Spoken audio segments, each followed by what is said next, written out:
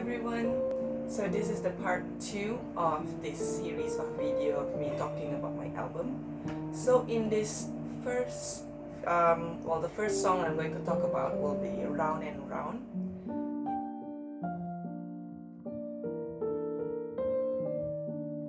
So for this piece, when I first look at the title Round and Round and tried it on the piano, I soon realized that left hand is the line that brings out the characteristics of this piece. So while I kept my left hand going, on the melody part, I will try to, what's in my mind, it's all about calm and emotional atmosphere. That's what I'm trying to create. And then, so every time before there's a long pause, I always took a long breath before entering the new phrase. And also towards the end, what I'm really thinking was life still goes on no matter what's happening, despite good or bad.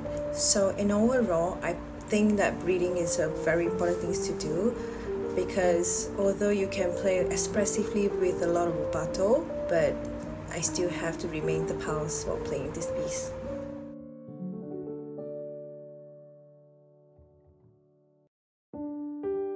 It is a solo piano piece that I wrote possibly back in 2012, so that's like about 8 years ago from 2020. So I was pretty young when I wrote this. I was still doing my degree. So the idea behind this song, or at least the inspiration or what gave me the idea to write this song, is the feeling of your life being stagnant and not moving anywhere. I know that sounds depressing, but that's kind of like how I felt like back in the days. I felt like everyone is moving forward in their life. I feel like everyone is achieving something in their life, but at the same time I didn't feel that way for my life. I felt like my life was stuck in the same place, like it's not moving anywhere. I just felt left out. I just felt left behind when everyone is moving forward in their life. I feel like I'm stuck in a small boat that's not moving forward or moving to the back. It's literally just floating in the same place. So one day I sat at the piano and I played the left hand part of the Round and Round, and I just repeat the left hand line over and over again, and that suddenly gave me the sensation of it being stagnant. I felt like, oh, this progression is like just staying in the same place, a bit like how I feel right now. So there's like a sense of ostinato on the left hand of the piano line, and then I start playing around with the melody with the right hand, and I make the right hand develop more and more to kind of like reflect what's going on in your mind.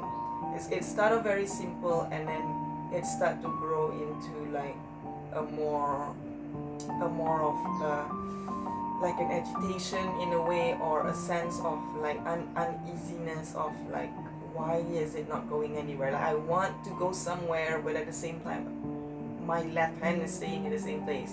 So because of that, like one part of you want to move forward, but at the same time you don't know why there's another part of you that is just stuck in the same place. So that's kind of like the idea or the story that I wanted to tell from this particular short and simple composition.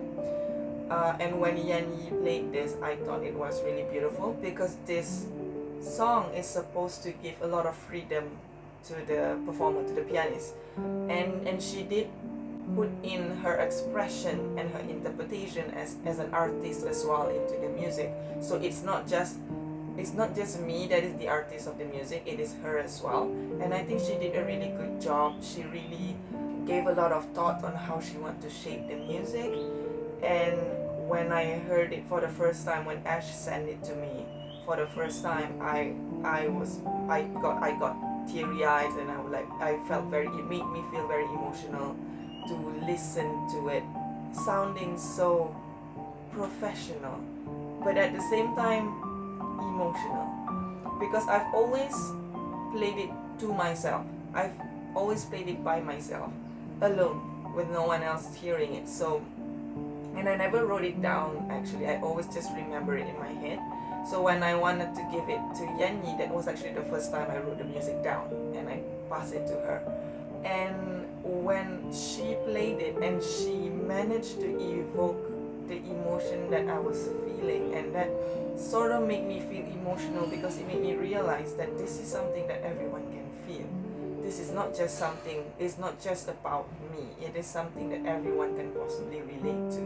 And that, I think, a moment as a composer, as an artist, it gave you that sort of that emotional feeling of that, the possibility of your music being able to reach out to people and them having to be able to relate it to their own life. So if you have ever felt that way, like how I felt back in 2012, then I hope you will be able to relate to this song, and I hope you will be able to move past that particular phase in your life.